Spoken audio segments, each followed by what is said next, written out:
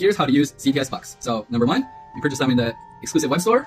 Number 2, go into the game, into your inbox, click collect on the bucks. You can see the CTS bucks icon there. Number 3, go into the store in our game and look for purchase options that have the bucks logo at the bottom. There it is. This one has bucks, so we have 21 CTS bucks. We can buy this $19.99 package. Click purchase, collect your coins, and you're good to go. The remaining bucks will be saved in your account. I hope this helped, and if you have any further questions or comments, please let me know or discuss them below. Thank you. This is Kyle from CTS.